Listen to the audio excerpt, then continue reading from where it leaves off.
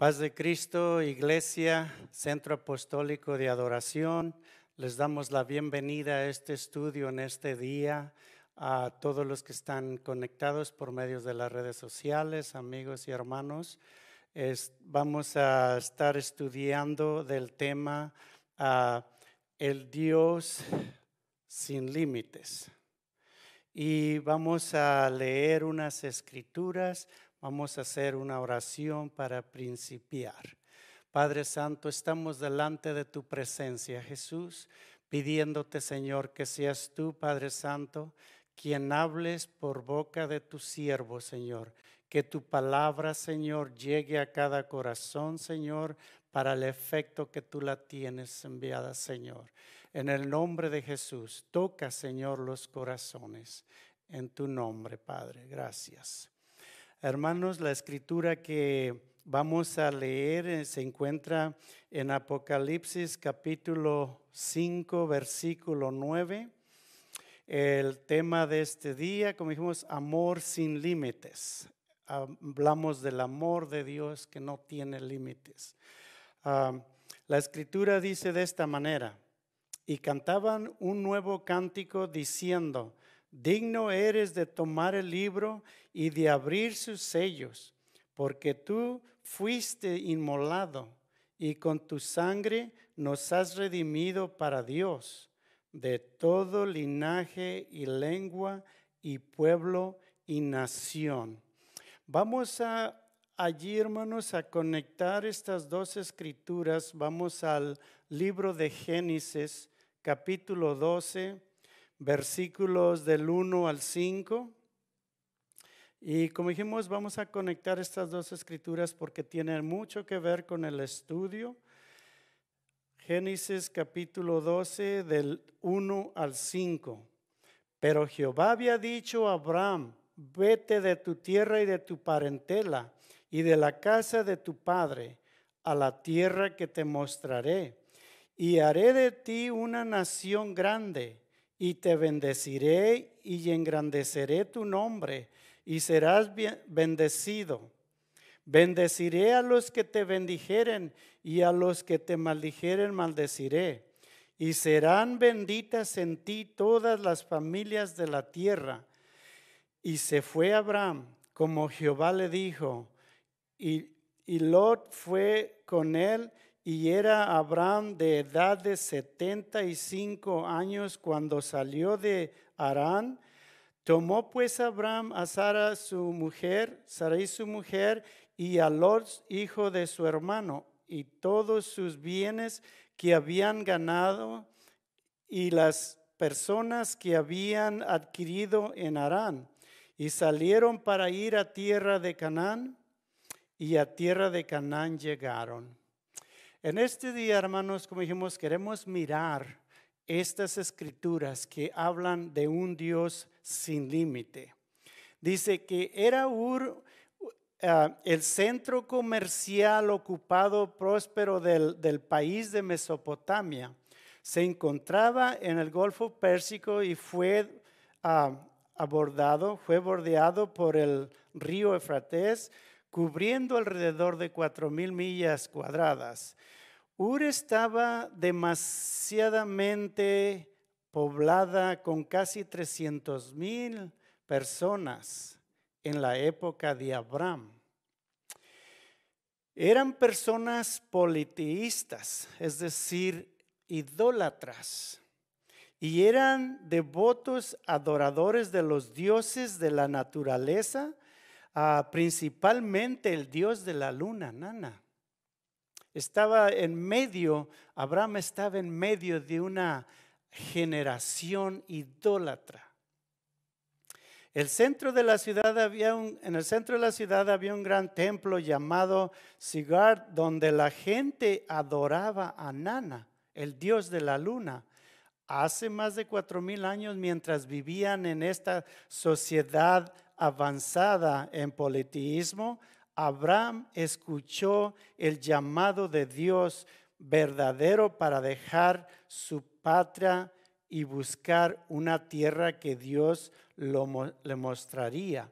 Es decir, en medio de esta generación idólatra, allí el Señor miró a Abraham y le habló, le dijo: sal de tu tierra y de tu parentela y vete a la tierra que yo te mostraré. Posiblemente la influencia religiosa de la cultura también había penetrado en su familia, es decir, sus padres, sus familiares de Abraham, de seguro también tenían que ver con esto de la idolatría. Sin duda adoraban dioses ajenos a la voluntad de Dios. Y Dios le habla a Abraham y le promete. Por eso vamos a hablar claramente, enfocarnos en la promesa de Dios, el amor sin límite. Dios no miró que Abraham estaba entre medio de una idolatría. Dios miró que Abraham iba a salir de esa idolatría como Dios le habló que lo hiciera, que dejara su parentela, que dejara todo lo que estaba allí en esa ciudad, con esa gente. Sal de tu tierra y de tu parentela. Entonces Abraham tuvo que hacer la decisión de dejar todo atrás, pero él iba seguro porque escuchó la voz de Dios. No es de que él hizo una decisión por sí mismo, él escuchó la voz de Dios. Le dice que dejara la ciudad de Ur, que se fuera a un lugar donde nunca había estado antes Abraham.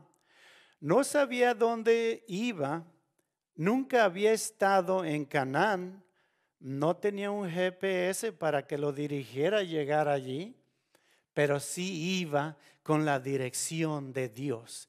El que le mandó que saliera de su tierra y de su parentela, él iba con él guiándolo hasta donde tenía que llegar.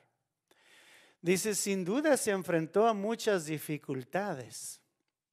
Y vamos a poner ahí un poquito de énfasis en eso. Hermano, cuando el Señor nos habló que saliéramos de la idolatría, claramente vamos a hablar que saliéramos de la idolatría, no fue tan fácil, siempre se nos presentaban obstáculos. Aún hoy en día, hermanos, se nos presentan obstáculos. Tratamos de hacer lo mejor que podemos, de vivir la vida como Dios nos manda, pero siempre va a haber esos obstáculos. En el principio quizás estábamos debatiendo si esto lo podíamos seguir haciendo o no, pero la voz de Dios nos llama y nos hablaba y nos decía, el Espíritu nos redarguía, esto lo tienes que dejar. Así como le dijo a Abraham, deja tu tierra, tu parentela. No es fácil en veces, hermanos, lo entendemos, pero es necesario. Cuando nuestras propias familias quizás nos desprecian por el evangelio, nuestras propias familias quizás nos ponen obstáculos, pero nosotros como hijos de Dios, que hemos escuchado la voz de Dios, tenemos que vencer y sobrepasar esos obstáculos en nuestro camino. Dificultades que quizás nosotros nunca vimos, las dificultades que Abraham tuvo en nuestras vidas. Sin embargo, nuestras luchas los desafíos al seguir a Dios tienen algunas similaridades, es decir, algunas cosas parecidas. Como dijimos, no tenemos la misma prueba que Abraham tuvo de que nos está mandando el Señor a donde nosotros no conocemos, otro país, por decir así, pero en nuestra vida real, aquí en donde estamos luchando con esas dificultades similares. Estamos viviendo en medio de un mundo idólatra. Y Dios nos manda salir de allí y nos ha sacado de allí. Ahora nosotros tenemos que seguir adelante para poder ayudar a otros a salir de allí. Dice el comentario, ningún hombre sano juicio dejaría su país, sus parientes y su familia inmediata para ir a un destino desconocido sin estar completamente convencido de que es lo correcto hacer. Ahora, cuando el Señor nos llamó a nosotros estábamos, como dije anteriormente, quizás pasando por pruebas, luchas que nos estábamos preguntando, ¿esto es lo que tenemos que hacer? Claro, porque el mandato, la voz fue del Señor y no del hombre. Y el Señor nos enseña en su palabra lo que tenemos que dejar de hacer, lo que tenemos que poner atrás y hacia dónde tenemos que poner nuestra vista. Este hombre de Dios que estamos usando como ejemplo, Abraham, Dios le prometió tierra, le prometió, le hizo promesas grandiosas y él le creyó a Dios. Él escuchó la voz y siguió hacia adelante. ¿Qué persona debe haber sido esto qué sorpresa debe haber sido esta para Abraham? Cuando le dice, deja tu tierra y tu parentela, ¿por qué Abraham no podía servir a Dios allí donde estaba? Porque tenía que hacer un cambio. Tenía que demostrar él que le creía a Dios y tenía que obedecerle a Dios. Antes de que pudiera reflexionar demasiado sobre estas experiencias inusuales, Dios le dio más información. Dios le hizo la promesa, Dios le prometió tierra y una gran familia y lo más importante, una bendición que se extendería a todas las familias de la tierra. Es allí lo que tenemos que mirar. A todas las familias de la tierra. No era nada más un mensaje que nada más iba a beneficiar a Abraham. No nomás benefició a Abraham. Nosotros, hermanos, venimos a ser beneficiarios de esa promesa que Dios le hizo a Abraham. El plan de Dios siempre ha incluido a todos. El plan de Dios cuando se lo mostró a Abraham, allí estaba incluido yo y usted, hermano. Porque hemos venido a ser de la familia de Abraham en la fe. Su plan no era simplemente para crear una sociedad cerrada de personas nacidas de la línea de sangre de Abraham. ¿Para quién se reservarían sus bendiciones? Escogió a Abraham para que fuera a través de quien traería redención, bendiciones y esperanza a todas las personas de todas las naciones y lenguas.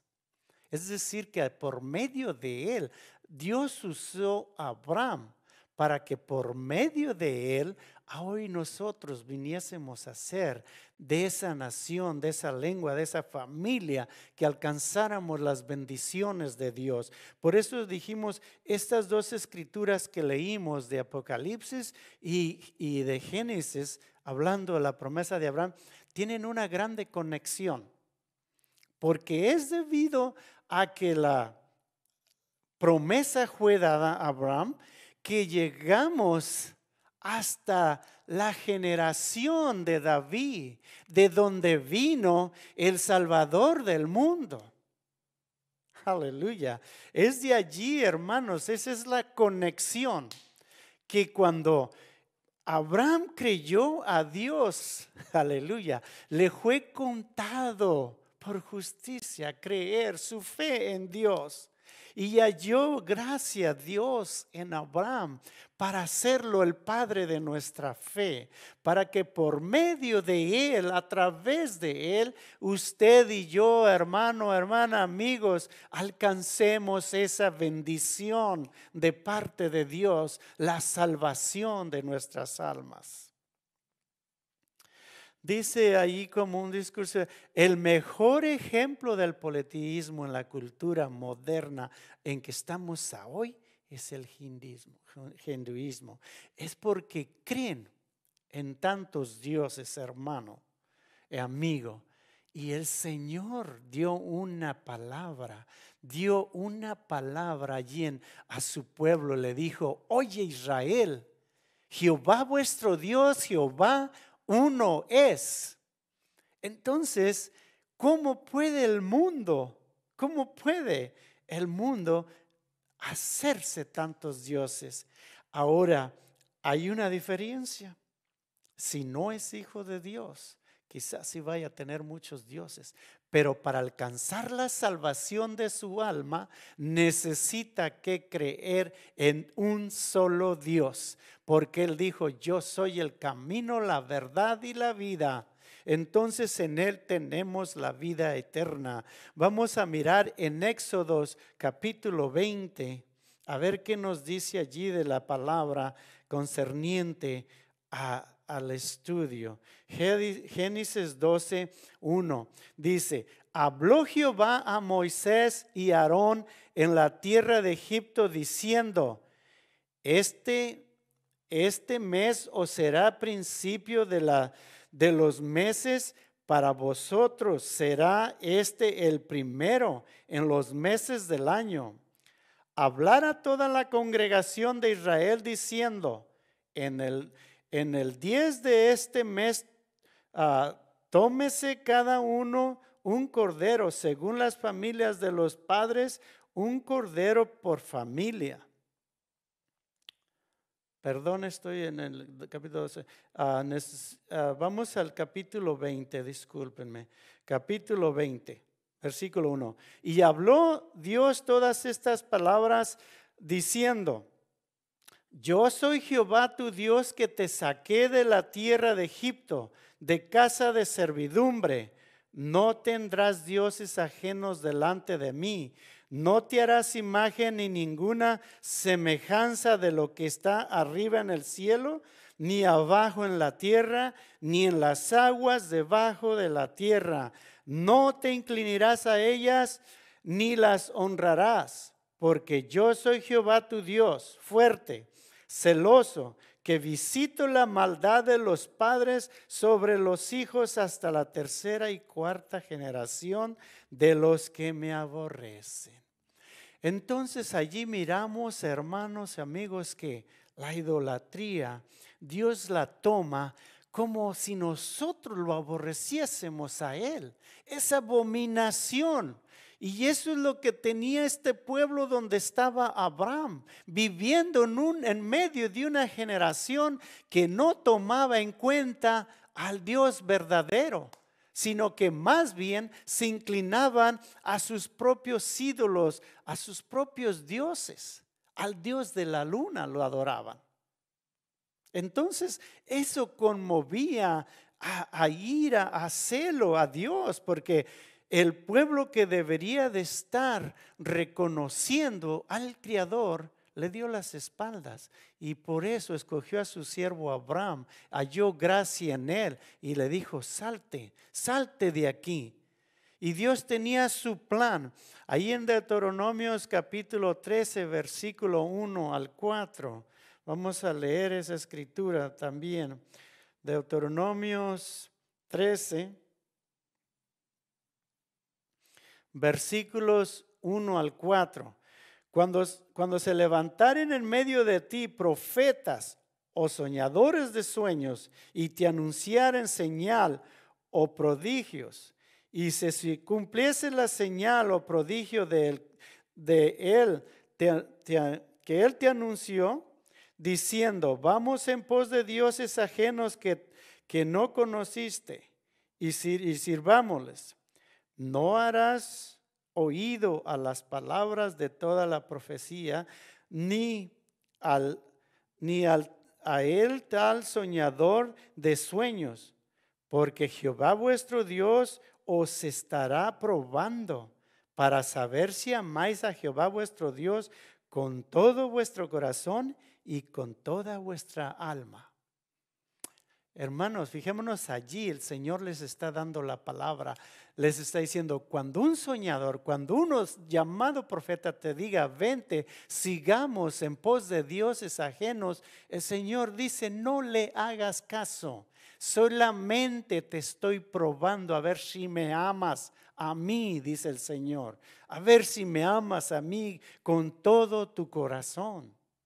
El Señor siempre nos prueba a ver si le amamos de corazón. ¿Cuántas veces se viene en nuestro camino, en nuestra vida, diferentes pruebas, luchas, como le dijimos? Quizás nuestras luchas, nuestras pruebas no sean iguales, las mismas que fueron en Abraham, pero son similares porque vamos sirviendo al mismo Dios que sirvió a Abraham. Y las luchas, las pruebas van a venir. Muchas veces Dios las permite para afirmarnos en la fe en Él, y muchas veces el enemigo las trae para tratar de desanimarnos. Pero cualquier que sea el motivo, la razón, a Dios tenemos que dar honra y gloria en todo y por todo. Como dijo su siervo, a Él le damos honra y gloria en todo y por todo, porque Él nos ayuda a salir, a sobrepasar esas luchas, esas pruebas que nos quieren poner tropiezo en el camino. Hermanos, hay unas preguntas allí que vamos a mirar unidos. ¿Cuáles crees que son algunas de las razones por las que ciertas personas que creen en más de un Dios? ¿Por qué? ¿Cuáles serán las razones? ¿Cuáles son los motivos? Es porque no están seguros, no están firmes en el único Dios verdadero. Hermano, como dijimos anteriormente en otros estudios, si tenemos nuestras raíces profundas en la palabra de Dios, nada de esto nos va a siquiera perturbar. Nosotros de allá salimos de la idolatría. ¿Cómo pudiésemos aún regresar a volver a adorar un ídolo? Lejos de nosotros los hijos de Dios hacer esto. Hermanos, estas son preguntas para edificar al Hijo de Dios, que no te dejes mover tan fácilmente. Así vayas por el desierto como fue Abraham. Quizás tu desierto es un poco diferente.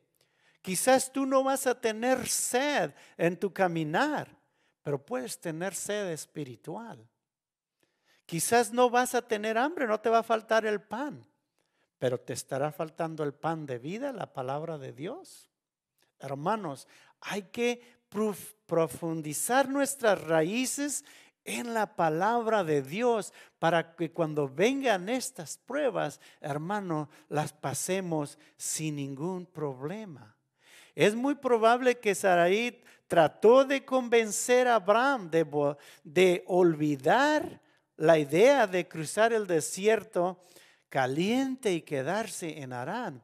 Es decir, que es muy posible que la esposa de Abraham lo trató de desanimar. ¿Pasará eso quizás en la vida de algún cristiano? Que a lo mejor alguien en la familia lo trate de desanimar. Es posible.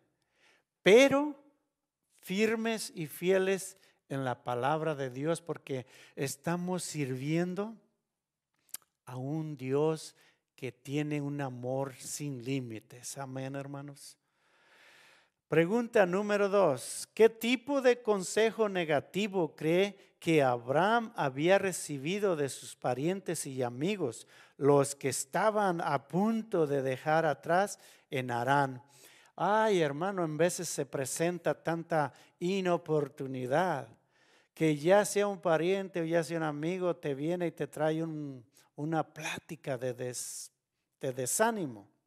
Hermanos, esas son las pruebas. Dios te está probando, Dios me está probando. Como dijo de los falsos profetas, los adivinos. Si te dicen, ven, vamos a servir a otros dioses, no lo creas, porque es la prueba. Dios te está probando. Así nosotros, cuando alguien viene con diferente mensaje. Hermanos, es nuestro tiempo de hablar del mensaje correcto de Dios. No te desanimes, adelante, sigue hablando a tiempo y fuera de tiempo la palabra sólida del Señor. Dice, sería a través de Abraham que todas las naciones de la tierra serían bendecidas. El amor de Dios llegaría más allá de una familia. Su amor alcanzaría a todos. Abraham le dijo, el Señor le dijo a Abraham, en ti serán benditas todas las naciones. El que te bendiciere lo bendeciré, al que te maldijere lo maldeciré. Y dijo, en ti serán benditas todas. Entonces nosotros ahí alcanzamos de esa promesa de Abraham, alcanzamos la bendición de Dios. Pregunta número 3. ¿Cómo has visto el amor romper barreras entre otras diferencias en las personas? Es decir, ¿cómo ha visto usted que el amor rompe, deshace esas barreras? Cuando hay una pareja, por decir así, vamos a ver ejemplo, cuando hay una pareja que algo no salió bien, el amor rompe esas barreras y sigue adelante porque está el amor de Dios allí para romper. Fue el amor de Dios, hermanos, y aquí es donde queremos comparar esto. Fue el amor de Dios para nosotros. Como ya dijimos, porque de Abraham descendió la descendencia hasta David, donde vino el Salvador del mundo, que fue el que rompió esas barreras con su amor. Él rompió todo lo que se atravesaba, porque el hombre por sí no podía ser salvo. Él dijo, es necesario que yo vaya y lo haga. El Señor se ofreció a sí mismo para que nosotros pudiésemos experimentar su amor sin barreras. El amor ilimitado de Dios se puede ver desde el principio y en el Nuevo Testamento, como dice Juan 3:16. Porque de tal manera amó Dios a este mundo que ha dado su Hijo unigénito, para que todo aquel que en él cree no se pierda, mas tenga la vida eterna. Ese ha sido siempre el propósito de Dios en la humanidad, que crean en él, que creamos en él, que vengamos a él, que le creamos a él. Por eso, repitemos una vez más, por eso escogió a Abraham, porque él sabía que Abraham no le iba a fallar. El Señor le dio una promesa incondicional a Abraham. Dios fue el que prometió. Abraham siguió lo que el Señor le dijo, pero no le pidió Dios a Abraham, si haces esto yo voy a hacer esto. No, el Señor le dio una promesa incondicional porque sabía el Señor que esa promesa iba a traer muchas familias a él. Y es por eso que nosotros estamos aquí hoy en día, hermano, por esa promesa incondicional. Debido a que Dios amaba tanto al mundo, dijo, no para enviar a otro libertador, sino que quiso venir Él mismo como el único libertador del pueblo. Cuando Él vino, murió en la cruz, fue nuestro único libertador. Pregunta número 4. ¿Por qué es importante que nos demos cuenta de que Dios no envió a alguien más, pero eligió venir Él mismo? Todos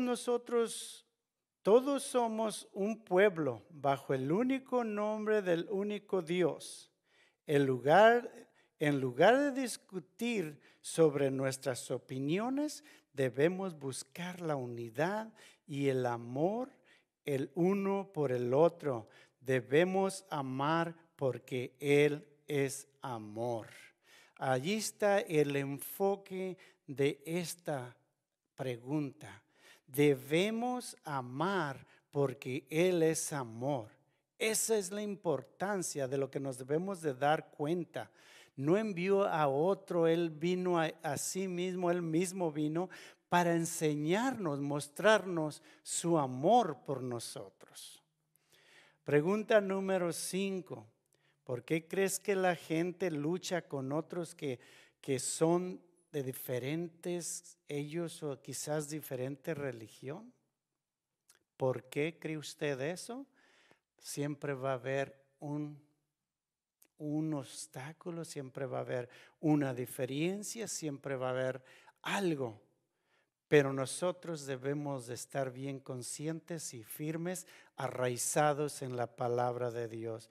Vamos a concluir con estas palabras y queremos dejar en sus pensamientos estas palabras de oración. Dice: Señor, gracias por traer la salvación a todos. Gracias por tu amor sin límites. Gracias por mis hermanos de la iglesia. Ayúdame a mostrar amor a todos. Retira el racismo de la iglesia. Danos sabiduría para llegar a aquellos que no son como nosotros. Es decir, danos la gracia, la sabiduría para poder hablarles a los que todavía no entienden tu palabra, Señor. Hermanos y hermanas, amigos, aquí concluimos con este estudio. Que mi gran Dios los guarde, los bendiga y hasta la próxima. Que Dios les bendiga.